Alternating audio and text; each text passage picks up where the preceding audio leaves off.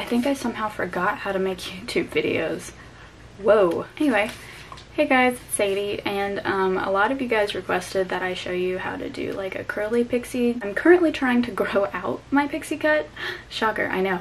But so it's kind of a mess right now, and I've just been getting bored with styling it the same way all the time, so I was like, okay, I'm just gonna try to do other things. So I came up with this like curly pixie.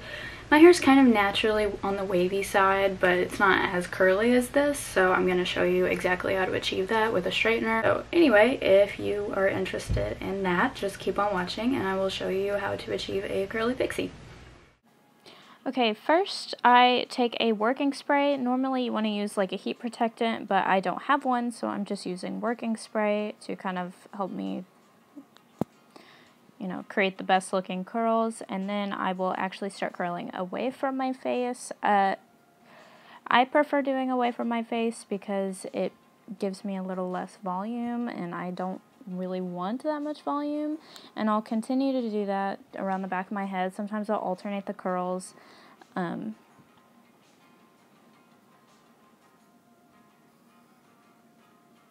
the front, I kind of just do whatever I think works best. I don't have a set method of doing this. Like, I'll sometimes do the ones in the very back forward and then curl the ones on the side, kind of going away from my parts. And then in the front, I curl them every which way, so I kind of have little bangs. Honestly, this hairstyle kind of reminds me of a Jane Austen novel style, if that makes sense. Kind of like Elizabeth Bennet in Pride and Prejudice, her little bangs. I think they're so cute. Yeah, I will continue to do that around the sides of my head. And then I will rough it up, and I will actually take a little comb and kind of separate the curls a little bit. That way I don't look like Annie from Annie. And then I will take my Kenra texturizing taffy and work it throughout the hair and kind of mold and shape the curls according to how I like them. And I'll normally spray it with a hairspray, but I didn't do that today because I wasn't really going outside or doing anything active. But if I plan on doing something active with this hairstyle, I usually use some hairspray. And then I just top it off with a headband, or you can leave it by itself, whatever floats your boat.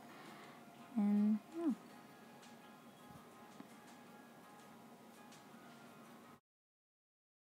Okay, and that is how I style my curly pixie. I sometimes leave it by itself, but usually I put a headband on because sometimes it's just a little too thick at the moment and it's kind of crazy.